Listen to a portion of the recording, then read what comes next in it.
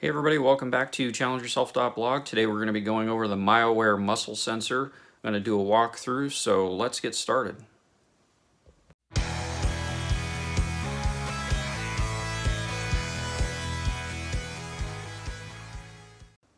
So for this video, the MyoWare muscle sensor uses EMG or electromyography to sense the electrical activity in your muscles. There's a page on the Adafruit site that kind of goes through all of the items that you need, how to hook it up and stuff. There was a couple little kinks that I ran into that I had to overcome, but I'll kind of go through those in the video so that it makes it a little easier for you. The cool thing about this sensor is that whenever you flex a muscle, whether it's your bicep or your fist or something, it picks up that electrical activity and it gives you a visual display on the screen. And using the Arduino IDE program is very easy to use. It's basically plug and play. You do have to pay attention to the instructions though on how to get it set up if you're very unfamiliar with any of this. Follow through my video, it'll help with the setup. The Adafruit site does explicitly say to use the USB isolator, so you do want to purchase one of those. This is to protect you from any sort of surge or spike in the electrical current. If you're hooked up to a battery, that's probably not going to be as big of an issue, but if you're hooked up directly to your computer like I have in my video, you're definitely going to want to have one of those isolators. So be safe, don't skip the isolator, get it and hook it up. So I do start off with the MyoWare muscle sensor. I have the pins on the left-hand side soldered to the board. This is for the cable, the braided cable that's at the top. There's a couple of places that you snap the electrodes into. The electrodes come 6 to a pack. And if you're going to be doing any extensive amount of work with this, you're going to want at least a couple packs of those. The isolator is pretty straightforward. As I said, you're going to definitely want this if you're hooked up to your computer directly. And the feather is going to plug into the isolator unless you're on a battery source. I have the pins soldered to the board. You can see I have a little goober on the A5 pin. That was a mistake. It doesn't make any difference for the purpose of the video. So the MyoWare sensor is going to plug into the breadboard, and the feather is actually mounted into the breadboard itself. That's what the pins are for.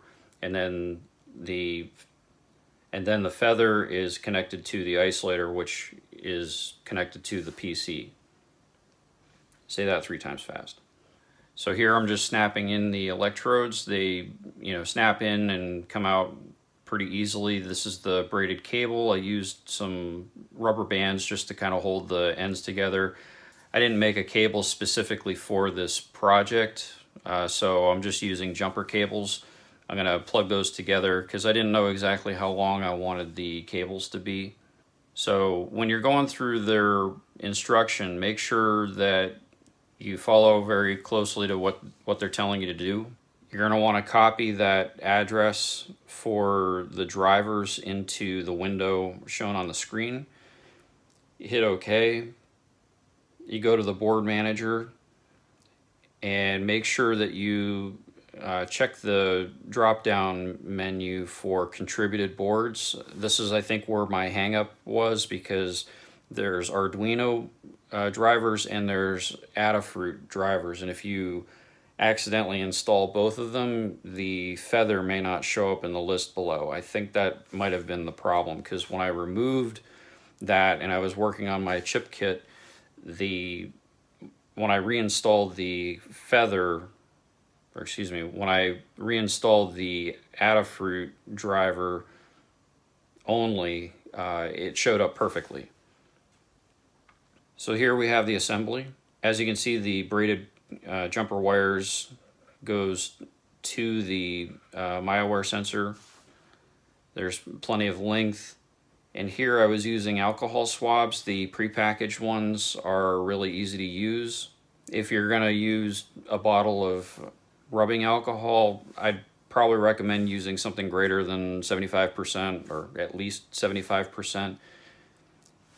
If you're using soap and water, make sure that the soap that you're using doesn't have a lot of additives and oils and moisturizers and whatnot, because that could interfere with the adhesive that they use for the electrodes.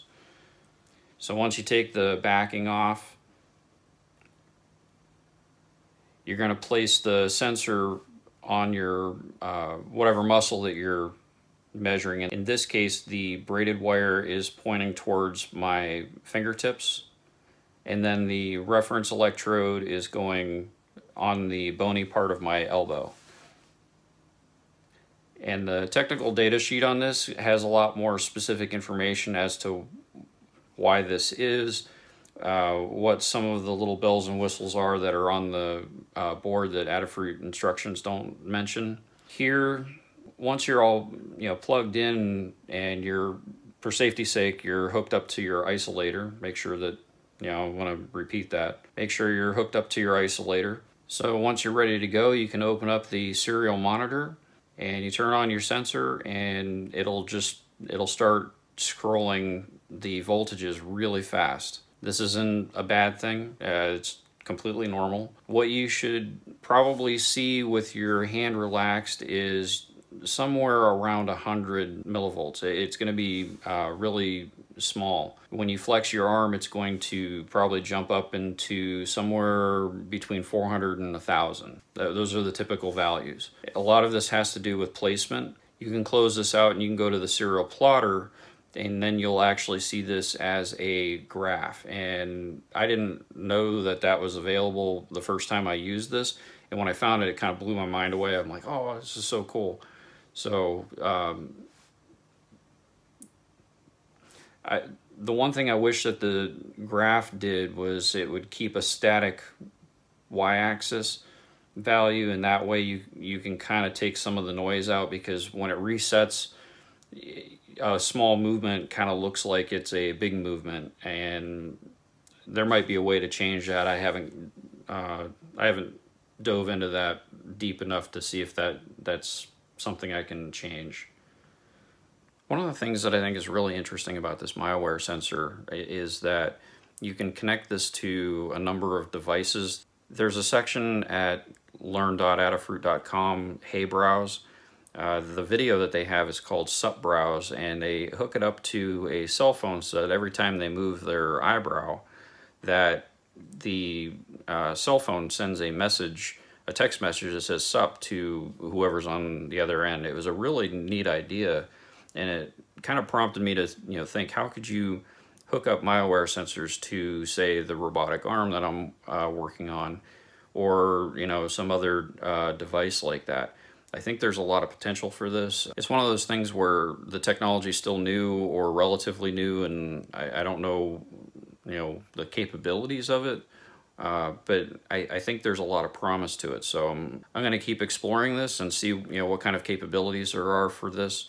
So if you have any suggestions, please feel free to email me, drop a message below at the bottom of the video. I'd really like to know what your thoughts are on this.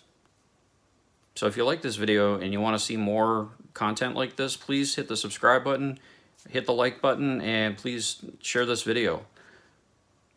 More to come. Talk to you soon.